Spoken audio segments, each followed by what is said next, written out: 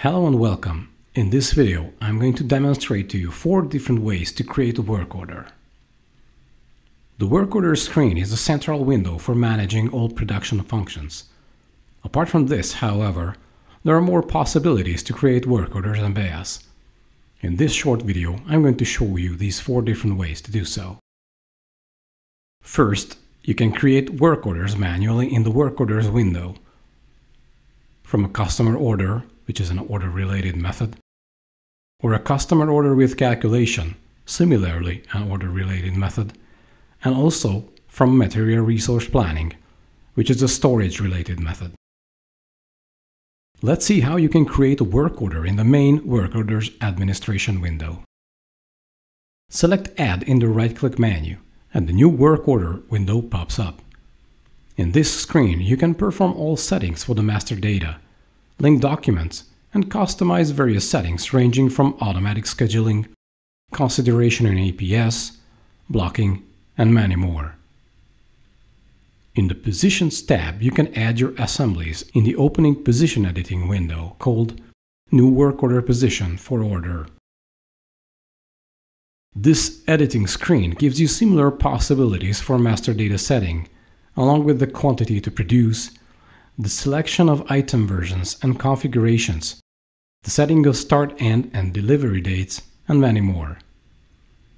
In the Bill of Materials tab, you can manage all the materials necessary for your assembly. The Routing tab serves to manage all the operations necessary to produce your assembly, and the Calculation tab contains all the parameters to perform costs and valuation-related settings. When you add the work order, it is displayed in the logical structure you have created in the editing screens: work order header, assemblies, and the linked materials and operations. You can also create order-related work orders from a sales order in SAP. Add the sales order, and once it is saved, you can select Work Order New from the right-click menu over any line in the document. The work order is created, and if you right-click the line again, you can see the link to the editing window of this newly created work order with its document number indicated. If you select it, the system opens the structure, and if you double-click the header, it will already display the information related to the customer, the delivery date, the type, and other details coming from the sales order. And in the structure you can see a link to the original sales order document, which means that this production will be automatically reserved for this customer order.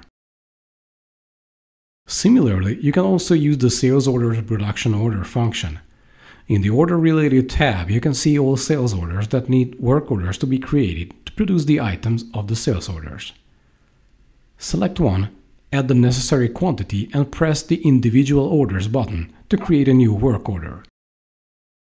If you go to the Work Orders Administration window now, you can see this newly created one in the list. You can also create a work order from a customer order with calculation. In the SAP sales order, click on Align and select Calculation New. The system opens the Beas pre-calculation window. The window that pops up contains all the information related to the sales order that it was called from. Just click Update and the calculation is ready for use. Let's say for this item you need double quantity, which can be changed directly here. You can also change the resource to a different one.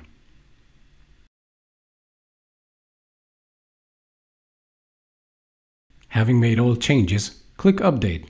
The program calculates the price, and in the sales order you can already see that this calculation has been linked in the relevant calculation field. After updating the calculation, you can go back to the actual line of the sales order, and from the right-click menu you can edit the calculation again, or create a new work order as in the previous example. In this case, Beas does not use the master data of this item for the work order creation, but this pre-calculation. In the newly created work order, you can see all the changes made in the pre-calculation for the production of this item. The double quantity, different resource. In the Link tab of the Work Order Position Editing window, you can see the number of the pre-calculation that was used as the base document for its creation. In the fourth method, we're going to choose a storage-related item, which is indicated in the blank folder icon.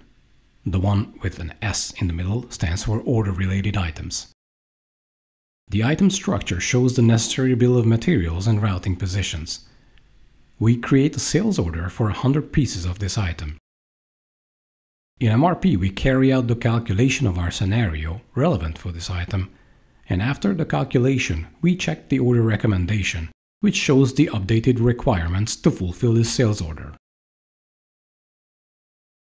If we click on the item, we can see all requests in flows for this item, as it is storage related. In this tab, we can see our sales order for the 100 pieces. We now can move to the Make tab and create a work order to fulfill the requirements by providing the quantity and clicking on the Create Work Order button. It is also possible to go to item level by clicking on the button Mode, select the item, double-click the total quantity, and Beas inserts it directly.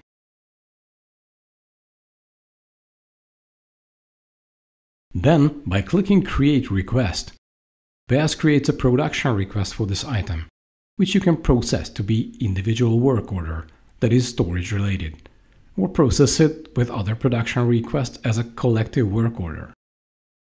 This will also appear in the Sales Order to Production Order screen under the Storage Related tab, where I can insert the quantity that I want for this sales order, then click the Individual Orders button.